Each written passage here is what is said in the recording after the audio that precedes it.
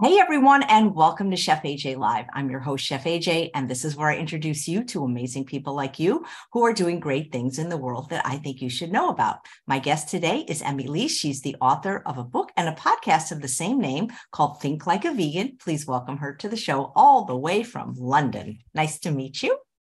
Hi, thank you so much for having me on, Chef AJ. It's really great to be here. Absolutely. Now, I don't detect a British accent, so what are you doing in No, London? I moved here, oh gosh, more than 20 years ago for work. And and I've been here ever since, really. It was early 2000s. So where are you originally from? I grew up in Italy and I also grew up in the US on the East Coast in New Jersey. So Wow. I'm a bit of everything. And were you vegan in all three of those countries? No, sadly, no. As all vegans will say, I wish I had done it sooner. I went vegan here in the UK just around just about 10 years ago, actually. Oh, so you're what I call a Nugan. It's true. It's been 45 years for me, and I can't imagine a life any other way. But I'd love to know your story of when, how, why. Absolutely. Gosh, I wish I could say 45 years too. Um, well, I went vegan. It was a funny thing. I was going through IVF treatment, and I'm sitting and I talk about this in the book as well. Um, I was sitting in the doctor's office, and they were always lovely and everything like that. But I just kept having this weird recurring image of sort of being in a butcher shop, kind of like being manhandled and prodded and all of that stuff. So I was like, well, I'm like, everybody's so nice. It wasn't at all not a nice experience, but um, and so one morning I was running in a park nearby called Hampstead Heath. I was running, and I just, how when you're running or exercising, you just think of various things. And I thought, wait a second, cows can't, cows are mammals like us. They can't express milk unless there's been a live birth. And that stopped me in my tracks right then and there. And I said, wait a second. Here I am in all my human privilege, sitting in a doctor's office, making, reproductive decisions. And yet, as a feminist and as a woman, I'm taking babies away from females of other species. That's not acceptable. So that right there, it just stopped me in my tracks. And I was like, that's it, I'm done. And I can't believe that it took me that long in my life to put those thoughts together. Well, hey, you came to that a realization. Better late than never, right? Precisely, precisely. It's interesting because there are people that are vegetarian and not vegan, and I'd rather have people not eat meat than what I'm trying to say is I'd rather have everybody be vegan, but if vegetarian is the best they can do, I'd rather have them do that than nothing. But I always found it curious because if they're doing it for ethical reasons, it's the dairy cows and the chickens that are probably, you could argue, treated even worse than a lot of cows, that are for meat.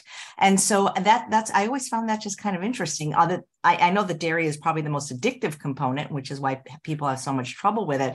But I like that you made the ethical connection. And if Linda Millsworth is watching today, so does she, because she's a big champion for animal rights.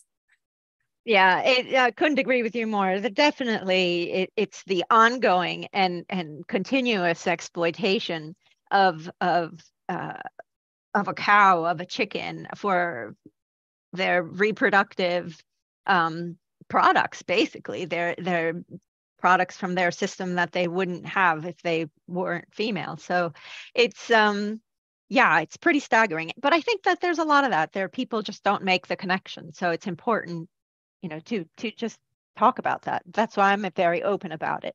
Right. Well, I think most people don't make the connection, and I think most people don't want to make the connection because then they might have to change what they're eating, and what they're eating to them is delicious, or maybe it's addictive. And, I think it's a very interesting conversation because it's the ethics, I think, sometimes is the hardest discussion to have with people. You know what I'm saying? It's like when Forks Over Knives came out, I saw an uptick of more people going at least, plant-based, which is to me not vegan than any other reason, because people were like, hey, there's something in it for me, Yeah, no, sure, of course. It is, because in a way, people then feel like they're being attacked personally, like me or you are saying, oh, you're a bad person. And it's like, well, was I a bad person the day before I became vegan? No, I wasn't a bad person. I just didn't make the fair and just choice. Once I made the realizations, once I had, the moment of clarity, if you will, then that's a different story. You make the change. But ultimately, we live in a non-vegan world. So we're not making a judgment on whether people are good or bad. That's a completely side issue. We're living in a world where using animals is the norm. So what we're offering is a different idea, saying, hey, look, wait, the essentials of basic fairness, right? So, we share so much in common with animals, like the most basic thing, our sentience. So there's no reason that we can't extend basic fairness to them too. And when you have the conversation like that, then it's always obviously it's up to the person to make a decision to whether they're going to change and whether they're not or not.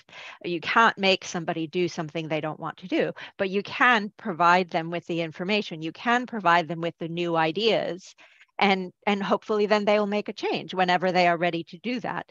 And I think being plain about it, being plain spoken about it, I think is really important. And I always try to do that. That's sort of my first instinct, is to always be very plain about it. And it's like, well, this is what it is. You present it, you present the ideas and the facts and whatever other questions they might have and the answers to those. And then they have to take it from there, Well, I find that many people, maybe most people, feel like it's just their right to eat animals. And, I love the tagline of PETA: animals are not ours to eat, wear, and experiment on. But you talk to many people in my family, and they think, absolutely, it's our right. That's what they're here for.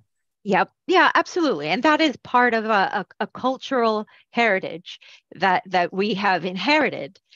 We, meaning as a people on this planet, we have inherited from a variety of places in our cultures, whether it's a misunderstanding or a misrepresentation of cultural, religious, a variety of things, and it's also what we are basically told every day. I mean, it is the norm. So it's difficult for someone to say, well, of course it's my right to do this because everyone else is doing it, like literally 99.9% of the world. So it's very much okay, let me break that down for you and see how that doesn't have to be our only choice. It doesn't have to be the only way to live. And I think saying that is really important and really powerful. Notwithstanding, people are still going to think the exact same thing, and they're still going to say, well, that's still my right. Well, people say that about a lot of things that aren't fair to other people and basic rights of other people. So it's all part of the social justice discussion that we have to keep having.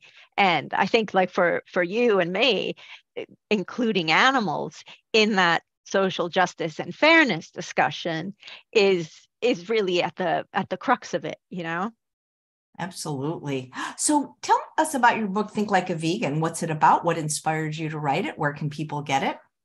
The book, we were inspired. It's written by myself and my friend Eva Karalambides, who is in Canada, and we met in California at Berkeley at a vegan summit, actually a vegan festival. And she used to organize a big vegan festival in North America, and so we got to talking after a couple of years of knowing one another, because we always felt that people would come to us and say, hey, how can I advocate better? Or what about this question? What about that question? How do I answer this? How do I answer that? And when I did a lot of advocacy through these festivals, I sort of I was the answer person there was a tent called "Why Should I Go Vegan?" with big question mark, and so I would just answer questions. Whatever questions people had, I would answer them. So one day we were talking. I said, "Well, how can we make things easier? How can we create a tool for vegans to advocate for veganism in a more comfortable way? And how can we also make that accessible to non-vegans so that they can understand what it is, where we're coming from?" And so we were thinking, went back and forth on a couple of ideas, and we came up with this idea of a workbook. And in fact, the final chapter of the book really is kind of a workbook, because it has a variety of scenarios. And they're all real scenarios, either things that I have heard, stories that people have told me, or questions that people have come up to me with. And we offer, we have these scenarios with names all changed, obviously, and then we offer some solutions to them, or some ways to tackle those particular scenarios. And then we said, okay, we can have a workbook, but then we need something more substantive before the workbook comes up, so that people know where to draw from in terms of ideas and in terms of the basics. So that's what we did. Then we started putting together each chapter, thinking about all the various things that could build up to figuring out the best way to handle the various situations. And so the book really is a tool to have in your vegan toolbox.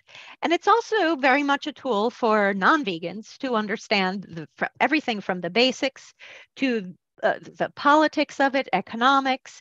Of course, we also touch on health and environment, and then you sort of put it all together, and culminating in the various scenarios. And the book is available. Oh, go ahead. Sorry, go on. I was going to say, I like the word you said, your vegan toolbox. That's almost a great title for another book. Well, yeah, I had better write that down before I forget it, because I will. But you're right. Yeah. But you really think that non-vegans would buy the book? Non-vegans have read the book, and they have told me as much. I have had, and there's actually a number of reviews actually from non-vegans, and it's very interesting. Of course, you have to have an interest, or you have to have someone in your life who's vegan, but an interest in saying, well, okay, hold on, let me see what they're on about. And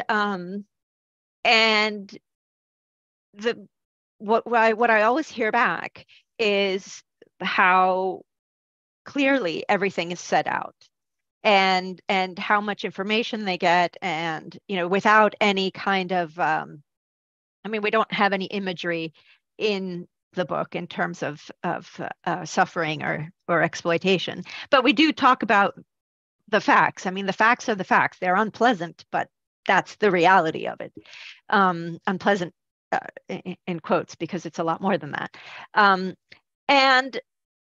And people really appreciate that. Non-vegans really appreciate it. So the conversation changes from one being like, oh, you're vegan, like you're from outer space, to, oh, I see where you're coming from. Okay, I see where you're coming from. This is serious. I understand. And the book is serious, but it has light moments. It's not, it's not something that kind of hits you over the head or anything, but it also has moments that are funny. And people appreciate that mix, and then take the conversation more seriously. Whether they then go vegan, that's always a different thing. But to me, planting the best possible seeds I can is really all I can do. And Eva very much feels the same way. So you do the best you can, put it out there, make the argument as cogent and as interesting as you can, and then off you go. Well, it could have, you can have follow-up books, Think Like a Vegan, Eat Like a Vegan, Shop Like a Vegan. Yep. Yeah. It took us a long time to come up with the title, but then once we did, we're like, oh, this has lots of applications. Absolutely. You mentioned you had that epiphany when you were going through fertility treatments, and that caused you to become vegan. What was your diet like before, and how did you feel about animals before? Or did you even think about Um, oh no, I did. And we were vegetarian. Um, but and then before that, I ate anything. I was non-vegan. I mean, I kind of tend to see things like you're vegan or you're non-vegan. Everything else, there's too many labels and so on. So it's easier to just sort of say, well, vegan or non-vegan. I was definitely not vegan. And I did have these squishy ideas of like, oh, welfare and da da da and all of that. I quickly learned that was nonsense. And I mean, in terms of health wise, I grew up near Naples in Italy, so we ate a very lots of vegetables and lots of fresh fruits and lots of pulses and things like that in any event. And there's lots of already vegan food, or vegan friendly food, however you want to call it, in Neapolitan cooking and in Southern Italian cooking in any event. So I was healthy, um, but it was the ethical and mental connection of the facts and putting it all together and realizing that was the critical thing that I was missing. Interesting. So your co-writer lived in Canada. How did you write a book with someone being in two different countries? We were Zoom generation before Zoom, I guess. We were fortunate that we got to see each other at least once a year for the festivals, but we would just use all the various technology that was available to us. So lots of Google Docs, and then we would have conversations on the phone and video, on whatever the different platforms like FaceTime, Skype, and WhatsApp, and all the various things that have come out in the last few years. And and really, that's how we did it. So it was done very much like how everybody's doing remote working now. We did remote writing. Neat. So your co-author also a vegan, I assume? Yeah, yeah. She is. That's great. So let's see if there's any questions in the chat, or I'm going to ask some more. Yeah, you have a podcast. It's the same name. So is the podcast basically the book, or what is the podcast like? So the podcast, it's slightly different. Well, it's similar to the book in terms of it being kind of essays that build in one idea, and then so there'll be like one little topic and then builds on that idea, and which is very similar to how the chapters, the initial chapters of the book are organized. And I have a variety of guests on, and they will talk about whatever specific topic they want to talk about for 20 minutes or so. And I tend to not have a question and answer type thing. I kind of invite people on who are experts in their field and who are going to talk about a topic surrounding veganism that maybe people haven't thought about before, or it's not something that's talked about terribly often. And they'll let them talk for 10, 20 minutes, whatever it is, or even 40 minutes, whatever they want to do. So I introduce the topic, talk with the guest a little bit, and then the guest gives a sort of a mini lecture. There's a little bit of a break in between, with some music, and then we come back, finish it up, and then I round it out. And some of the episodes I have presented entirely. So if I have an idea about, let's see, one of talking about, for example, things to think about when we're sharing graphic images of animals and so forth. And I talked about that a little bit, but I've had on other guests who talk about their favorite vegan or anti-vegan arguments or fallacies, so it can help people kind of identify the faulty arguments and helps them in advocating and talking veganism with others. And so there's a variety of different topics that we hit, and it's the first season is 8 episodes, and I am now starting to work on season 2, and that will also be very interesting, covering a variety of different topics. What do you like better, podcasting or writing? I can tell you, it's so hard to write, in my opinion. It's easier to talk. They're both a tremendous amount of work. It's a lot of work, both of them, and they both, because of the way it's structured, I still write and research a lot. So even for that, it's a tough call. It's a tough call. I guess sometimes I'm more inspired to write, and other times I'm more inspired to talk, but they're both a lot of work. Was it hard to get a publisher for this type of book?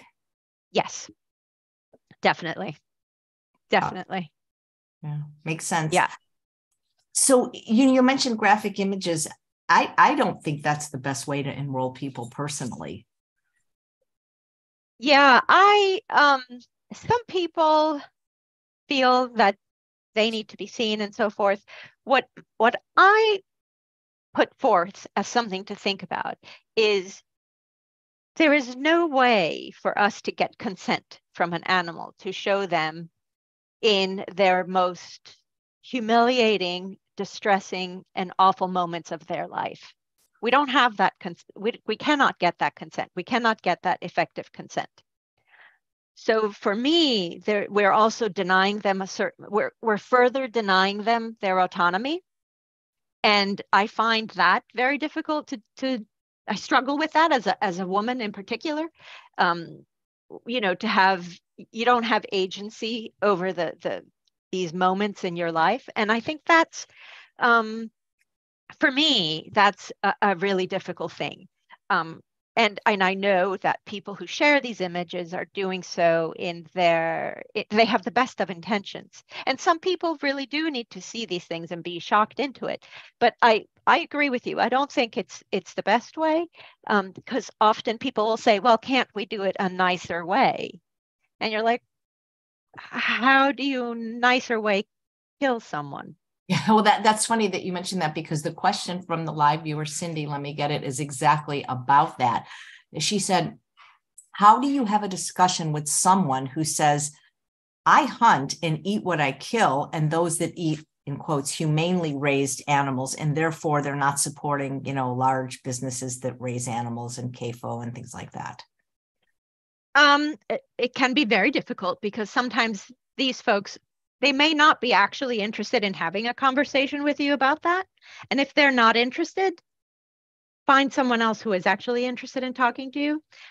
Having said that, if you have to engage in a conversation, what I always try to do is step it back and say, look, the size of the business doesn't matter, because 10,000 years ago, when we started animal agriculture, it didn't matter if there were 2 cows or 6 sheep or 6,000. I mean, it's just a matter of numbers, right? Death is death, whether it only happens once to each and every single one of us, including each and every single animal. But basically, how I approach it is from a fairness perspective. And I just say, well, it's really,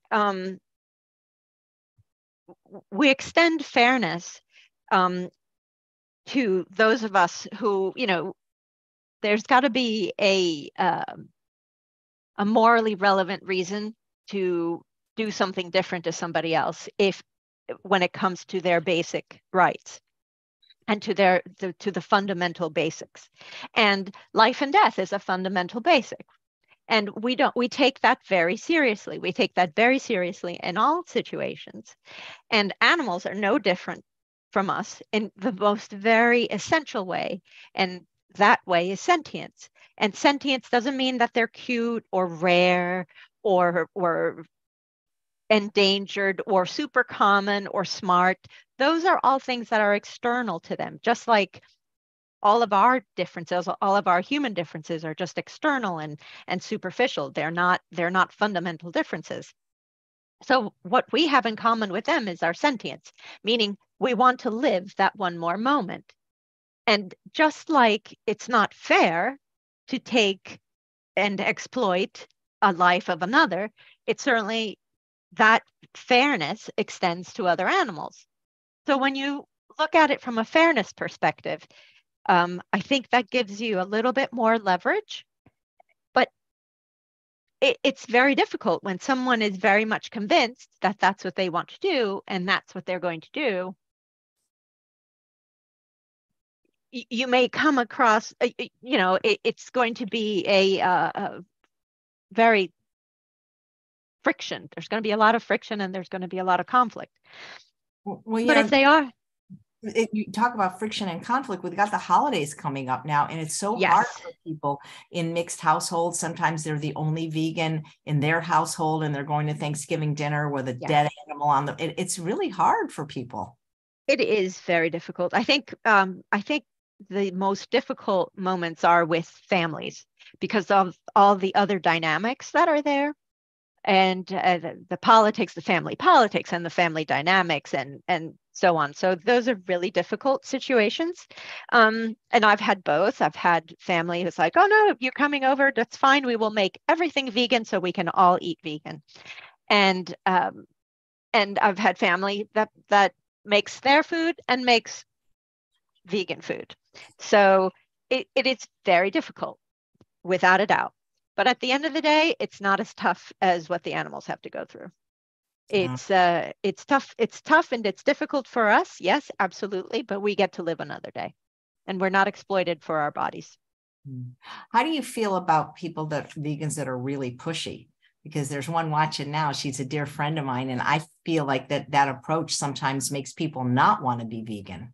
When you just don't let up on them and don't accept them and you make them feel bad. Well, I mean, I guess it just depends on the person. I mean, I don't really. I mean, I think, we can't really compromise in terms of. We can't say like, oh well, that's okay, because it's not okay. But there's other ways of saying that, and sometimes people are going to get upset with you even just for existing as a vegan. And doesn't matter what you say or don't say, or you think you're being completely fine and nice, and they're still going to be upset with you. So I don't know. I don't know what the answer is. I know that some people have become vegan after talking with lots of pushy vegans or whatever, and some people know. It really depends on the person speaking.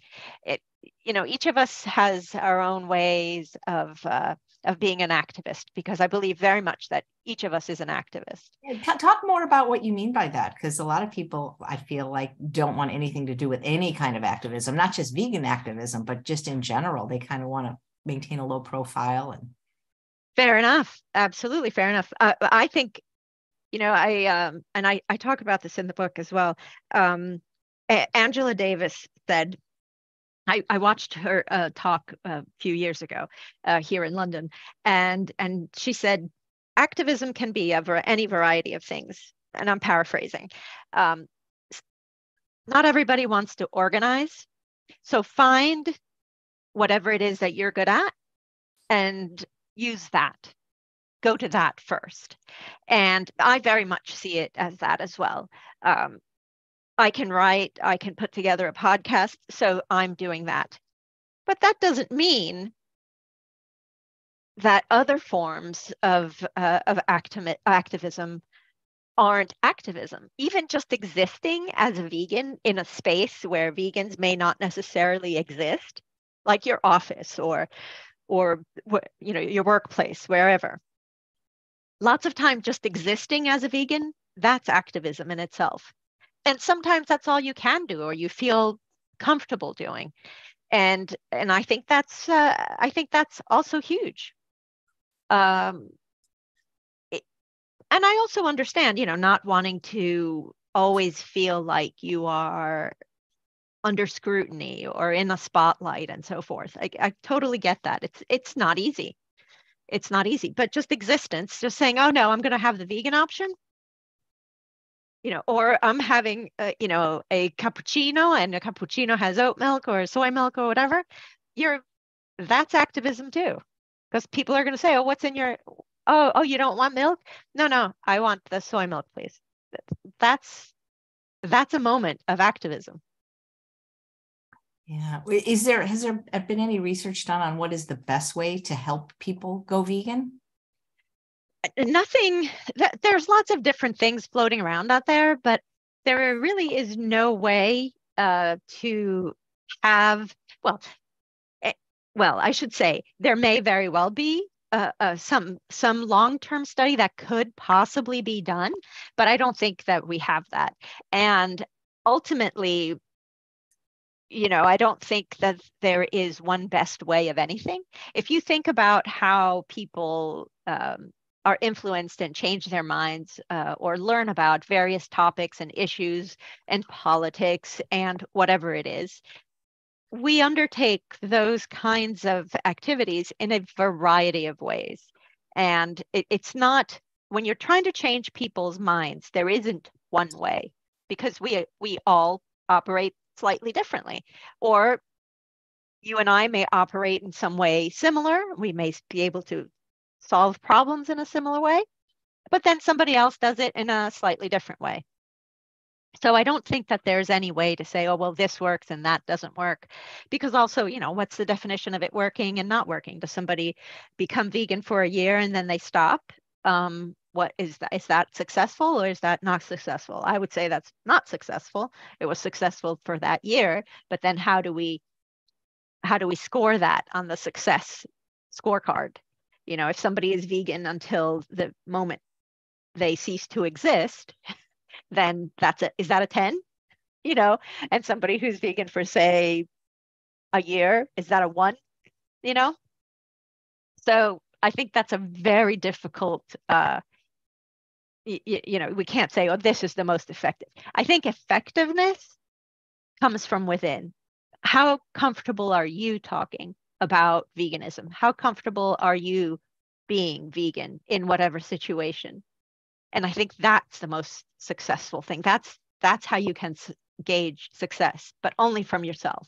I think a lot of people, it's hard because, we evolved in small groups, tribes, villages.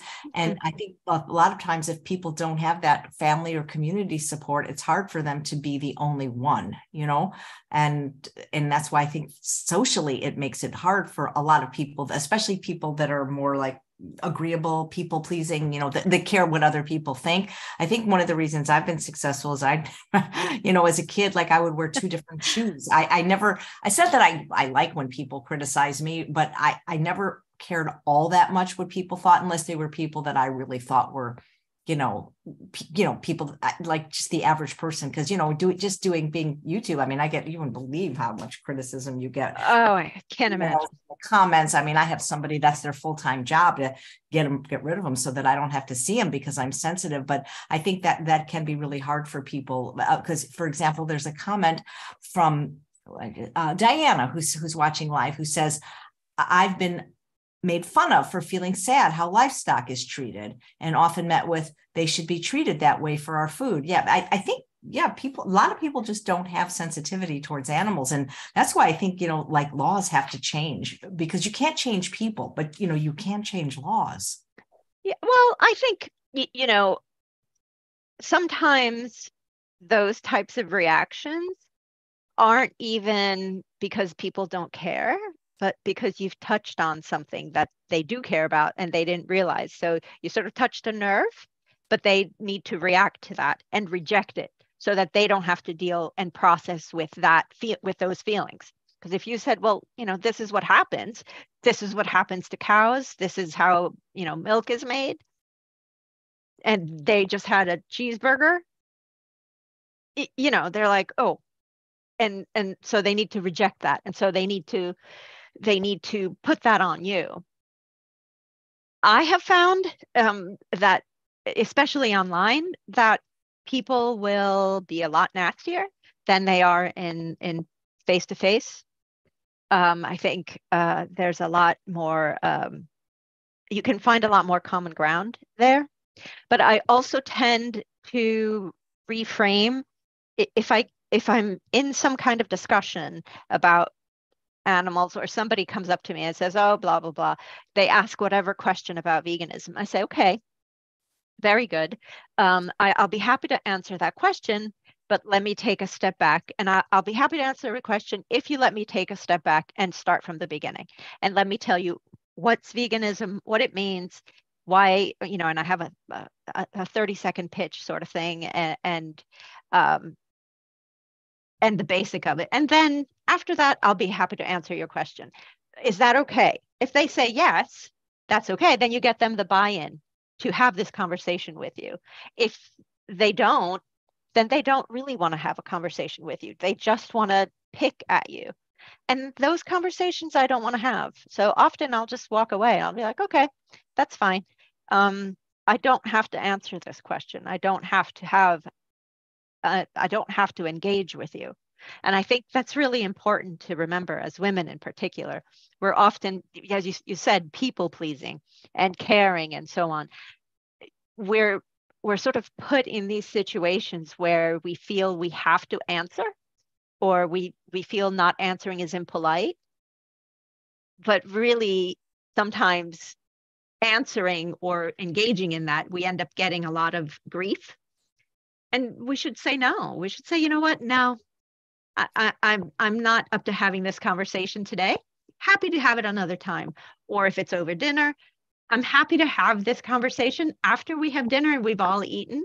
It'll be much easier and much more pleasant. Can we do that? So, but that takes a little bit of practice too, because that's not how we are socialized. Yeah, I think people are just different, like for example, Mona, who's watching live, says, I'm very comfortable in my veganism, even when I eat out with non-vegans. Yeah, no, totally. Yeah, exactly. I mean, you have a variety of different experiences. Yeah. And, Carrie's saying, I think it's timing. When someone is already open, and explicit comment can be what makes the difference. But if someone is unready, it can actually harden them. I remember hearing a podcast recently with Jane Velez Mitchell, who said it was Howard Lyman wagging his finger in her face when she was having dairy, and he went liquid meat, that actually made her go from vegetarian to vegan. But I think other people might be put off. And so you kind of have to, just like in stand-up comedy, which I perform, you kind of have to know your audience. You do. You absolutely. I agree with you 100%. You got to know your audience. You got to know yourself, where you're at on that day and how you're feeling. And, and with Howard, the Howard Lyman anecdote you just said, this person was listening to Howard Lyman already. So she was kind of primed, not maybe consciously, to what the interaction was going to be like, but certainly primed to hear the message, or curious about it. I think curiosity is really important. I think if you find people who are curious about learning new things, you can find people who are also interested in change. Yeah. Linda, who is the premier ethical vegan, queen of Sacramento veganism, is saying, she'd love to meet you, by the way. She's a true ethical vegan with a big heart. And she says, I'm so distraught over what is happening to animals. I have a great daily desire to get on our rooftop and just start screaming and telling everyone to stop killing and eating animals. I guess it's not a good thing to do. Yeah, but you got to do you. I know that's trite. But if ultimately, if that's what you feel you need to do, I mean, maybe not on the roof that you could get hurt, literally, but channel that somehow. And if it's having conversations with, I don't know, I've had random conversations, even like on the bus once. I've had conversations with somebody sitting next to me, and I was like, oh, I had something in my hand that they saw, and they're like, oh, what's that? Or something, which is unusual for people on the bus to talk to you here. And I had a conversation with them, and they're like, oh, I never thought of it that way. So random conversations, and if you can do something organized and that's something that you want to do, then channel your energy that way. But I can understand that. I totally get it. It's extremely frustrating and extremely uh, frustrating isn't even the word. There's a lot of anguish. Yeah. Well, a lot of people like to quote the Bible. Yes. As a reason for eating meat. I mean, I you could probably use the Bible as a reason to not eat it as well, you know? Exactly. You can use it for a lot of different things. And the Bible has been used to twist truths. And people purposely misinterpret things or misquote.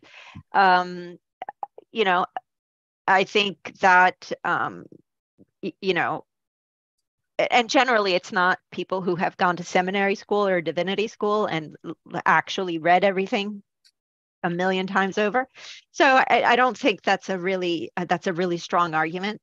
And when people are doing that, they often try to do that to as a gotcha. But there's also nowhere, certainly not in a Christian tradition, or actually in the Judeo-Christian tradition in general, that says you have to eat meat or you have to drink milk. Like that, there's nowhere that says that. Um, so I don't think that is like the strongest argument that somebody could come up with.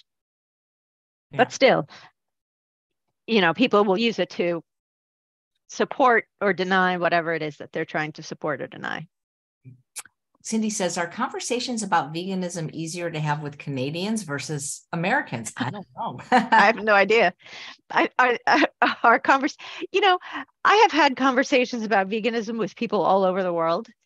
And whenever I've traveled and the strangest places, and people are curious, and if you speak to them with respect and heart, people will listen. Again, if they change their minds, is a different story that you don't have control over, but they will listen if you just talk to them like you would want to have been talked to before you were vegan. Yeah, that's weird. Yeah, it's so interesting because I became vegan so young, like no one ever. Well, actually, somebody did say something to me, and I remember it. It's a comment that I mean, it wasn't like mean or anything. It was actually a veterinarian, and she said, "You love your dog so much. How can you eat that cow?" Like she didn't say it like mean or judgy. It was a statement. I'm like, well, yeah, you're right. But again, I think a person has to. They got to want to do it too. They can't just do it because you tell them they're bad or wrong or they should for their health. I don't think it works if you just tell them what they should do. No, I agree. You can give people information and then they need to take it and go home with it. But amazing to have a vet say that to you. And she was vegan, so that's why. Yeah. A vegan vet. That is amazing. Isn't that great? Yeah, that is so interesting to me. I knew this veterinarian once who was actually a hunter, and he would get paid money to operate on a deer that broke their leg and then go out and shoot a different one. That's the other thing. Don't get me started on hunting. I hear you. Yep. Let's see. Read the comments. Diana says, well, how do you approach the topic of veganism without touching that nerve, or how to present options of what could be eaten instead besides soy? Well, when I'm talking about after I've talked about fairness and after I've talked about sentience and that sort of thing, basically one of the things that I always try to also talk about is this idea that protein first of all, that we need as much protein as everyone seems to think that we do. Like that's the only thing we need to eat. And it's like, well, protein is actually a building block of life. A blade of grass has protein. It's different quantities, and everything contains protein to a varying degree. So I usually talk about there's lots of different things that contain protein if that's your concern. But if you eat a varied diet, you will get plenty of nutrients. And at any point and at any stage of life. And if they're concerned about that, I always point to all the various medical organizations in the US, in Canada, in Australia, in the UK. Trying to think, I list them all out in the book. I have like a page and a half with all like the actual blurbs from each one that says like basically at any stage in life, you can be vegan. And the thing is, if people are concerned, I say, look, health is a complex thing. You can certainly be healthy if you're not vegan, and you can certainly be healthy if you're not vegan, if you are vegan. So health can go either way in any situation. You can be unhealthy and be vegan. You can be unhealthy and be non-vegan, and all of those things. But in terms of food, there's lots of different foods. There's lots of different beans. We have so many beans. If you go to any supermarket, go to the bean aisle, you will see cans, you will see dried goods, so much. We have, yet we always choose to eat those little specific things. I think a lot of people don't go vegan just because they feel it's just not easy. They, Yes. if you had, like, I remember when I lived in LA, it's not there anymore, but there was a corner in Pasadena, California, which had 4 drive-through fast food restaurants. 3 of them were, I think it was McDonald's, KFC, and one of the others. And then one was a place called Orion's Health Express. And what that was a vegan fast food drive-through. It wasn't necessarily like the most healthy, of vegan food. However, you could get fries and chili and shakes and really familiar, delicious food. But that's not available to a lot of people. You know what I'm saying? And yeah. It's just easier to just keep doing what they've been doing. And I think that when people are exposed to, like, we had like 16 people over for dinner. We did our Thanksgiving yesterday, long story, but we did it. And I believe everybody was vegan. One of the people might have been just vegetarian. I'm not sure, but the food was like so delicious. And everyone was saying, boy, if people could taste this, they would go vegan. I mean, it was just, I don't usually pull out all the stops like that, but it was really like, I even impressed myself how good the meat was, because it really was. Usually I eat very simply rice and vegetables. I don't make all the fanfare, but I think a lot of people just aren't exposed to it. It's true. And I think they make more out of it in their minds just because they think that it's going to be so different. So whenever I have conversations with people, one of the things that I say is, and I tell them about the simple stuff that I eat. Like, I don't go spending hours and hours in the kitchen every day. I have a bowl that has beans. It has some sort of Tell us what carbohydrate. You eat. Everybody loves to know what Oh my gosh. It depends. If I'm really busy, I'm just basically running around grabbing whatever it is. That's rice cakes, bananas, clementines, and I'll have like tofu. That's if I'm busy. If I have a little bit more time, I will have a bowl with a variety of different things. So there will be some sort of grain, or even quinoa, which isn't a grain, it's a seed, but I use that as the grain. Then I'll have some sort of beans, some sort of a variety of different vegetables. And then I put a dressing, some kind of dressing on it to flavor things up. And that's really it. I mean, it doesn't have to be a big production. Like you said, you can't possibly pull out all the stops all the time. And if you can, fantastic. And if you have that inclination and that kind of time, terrific. But sometimes it's really like, okay, a bunch of vegetables, a bunch of beans, some carbohydrates, and then some tasty stuff on top. And whether that tasty stuff can even just be, a bit of lemon and tahini, and you're good to go. And like, that's really the most basic that we get. What's the vegan scene like in London where you live? Off the charts, I gotta say. I mean, it has changed a lot in these 10 years. There's vegan restaurants all over the place, and there's all different kinds. There's fast food, so you can get vegan burgers pretty much everywhere now, in non-vegan places and in vegan places. Non-vegan restaurants now, it's pretty much the norm that there will always be a vegan option. It is very rare to go to a restaurant and that has no vegan options whatsoever. But also just the proliferation of vegan restaurants in London. Oh my gosh, it's unbelievable. The number is well above the hundreds. It's incredible. But also, I've not had any problem in other places in the UK as well. It's always been pretty good. Are most of your friends and family vegan, or do you socialize with the others? Yeah, well, so my husband is vegan. I have lots of vegan friends, and I also have non-vegan friends. Usually when we go out, I try to always go to a vegan place. Always steer the conversation in that direction if I'm with non-vegans, and people seem pretty happy to oblige. Do you give copies of your book to all your non-vegan friends? Only if they've asked. I have to say, my friends have been extremely supportive, so I'm very grateful for that. And lots of my non-vegan friends have bought the book, so that's great, and have listened to the podcast as well. So again, I'm absolutely grateful for that. That's wonderful. Let's see if there's any. Oh, I saw a question, but where did it go? It was about potatoes eating. Oh, here it is from Melody. What do I say in a caring way to my non-vegan sister when she says that starch, such as sweet potato, is too heavy on her stomach? What do you say to that? You just say, well, eat a different. It depends starch.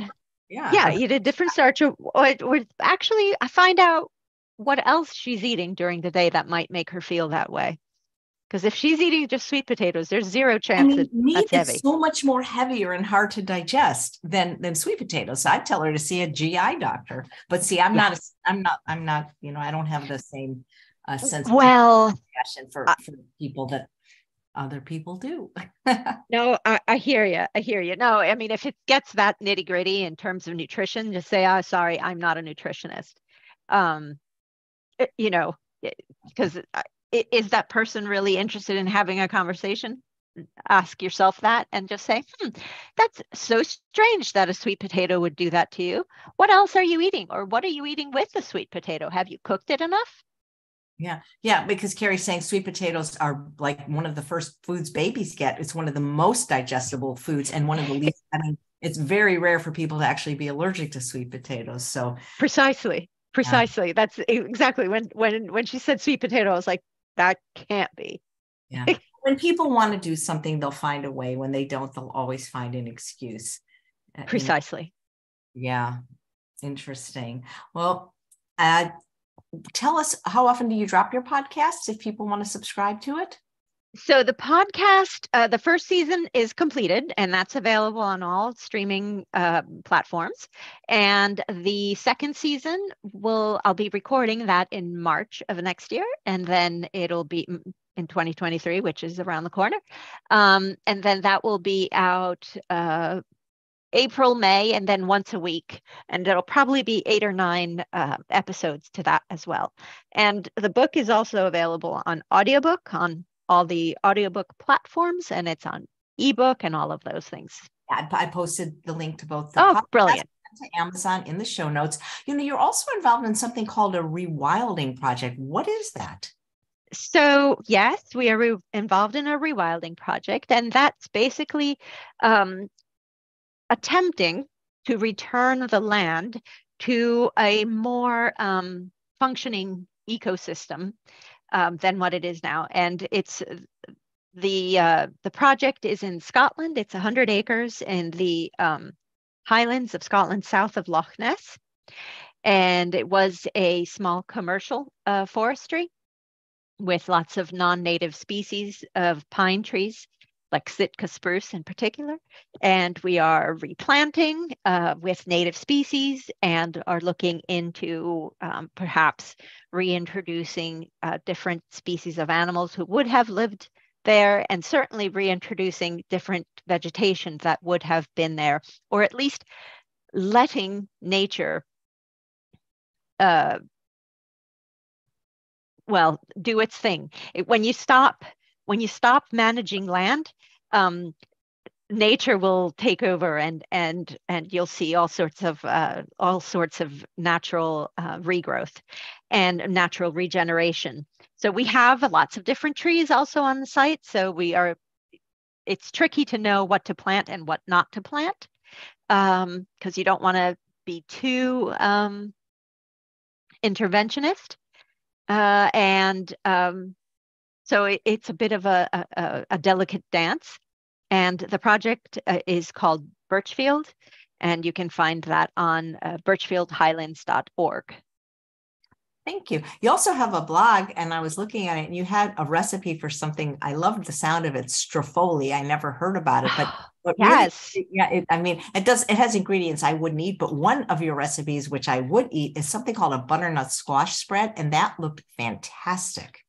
Oh my gosh, that spread is so popular with my friends.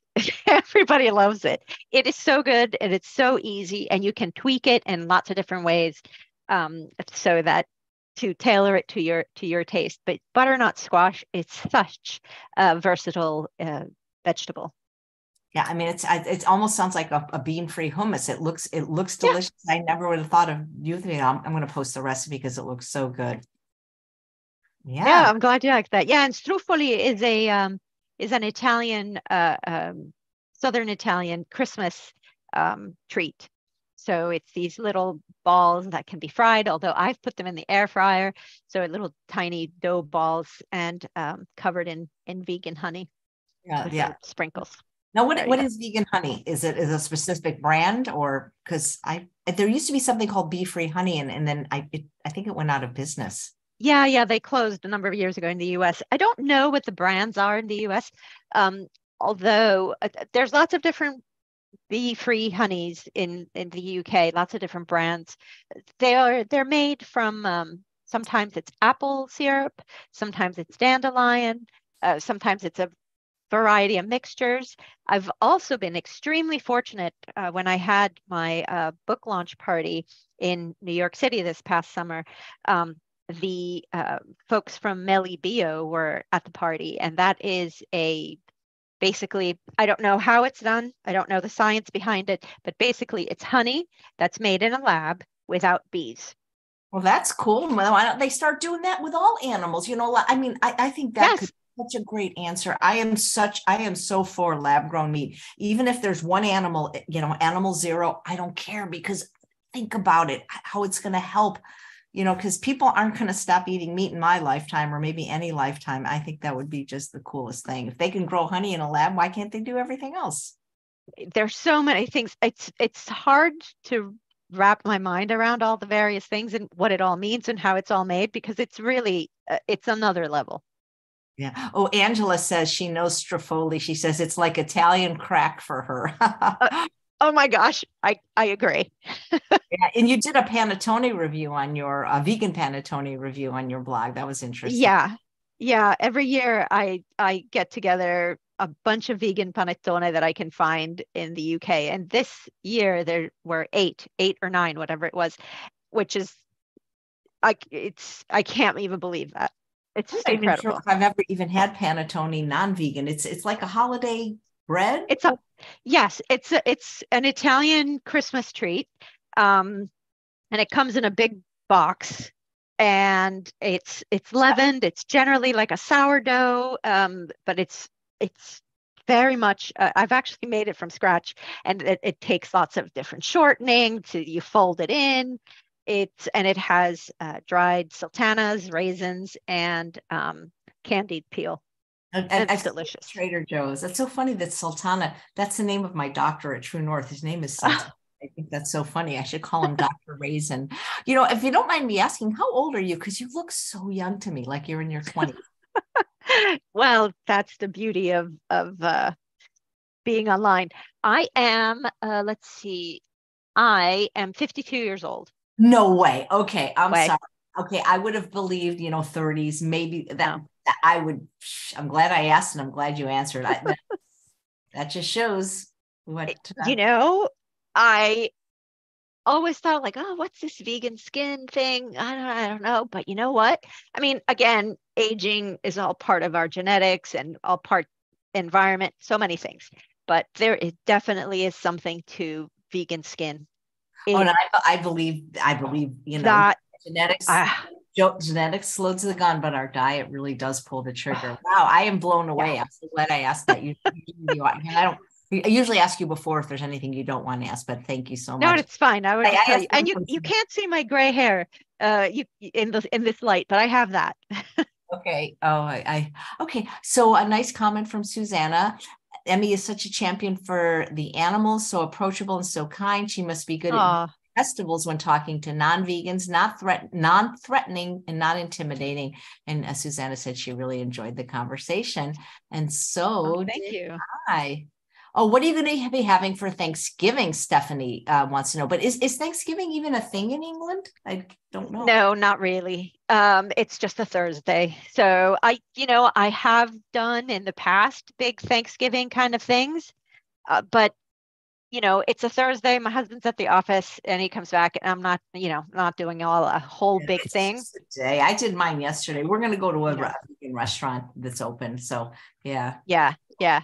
Jennifer says you are beautiful, natural beauty. Well, this was so much fun getting to know you. That's why I like Zoom better than traveling, because I just am meeting so many more extraordinary people this way. No, it's been an absolute delight. Well, thank you. And tell us where if people want to get, I've put the links for your blog. I've actually put every link in the in the show notes, but like, where do you hang out the most if people want to connect with you? Instagram. Definitely connect with me on Instagram. Emmy's Good Eating. I am definitely much more active on Instagram than any other social platform. And absolutely feel free to email me any questions you might have, send me a DM. And if you're in London, please let me know. I'll actually be at VegFest this weekend, Saturday and Sunday. I have a talk on each day, and I'll be there with a table as well. What are your talks called? What are they about? So the talk on Saturday is it's going to be based on the scenarios, and it's going to be basically like a workshop of going through various vegan scenarios and any questions or situations that people might have from the audience. I want to be able to have that conversation. I'll have a couple of slides to help us out. And then the second talk will be all about the rewilding project with lots more detail than what I've gone into with you. Yeah. I always wonder, like, I don't have kids, but, I've heard of kids that are vegan. They sometimes get teased. And I wonder, like, do you have an answer for how to handle that? That is tough. That is tough. I'm very fortunate. I don't have kids either. And that is but I am fortunate to know lots of people who have had babies in this last decade, and they're all vegan babies, and they are amazing, and they're the cutest babies in the entire world, obviously. And it's tough, but you know what? You handle it the same way we would handle any other teasing, and any other fairness issue that would come up. You just have to equip them with the best possible learning that you can before they're off trying to make their way in life. Just like any other question, because veganism really would be like in terms of answering any other question, whether it's feminism or anything else that has to do with fairness. Nice. So Well, thank you so much. It's just been a pleasure meeting you. thank you. Likewise, it's been absolutely delightful.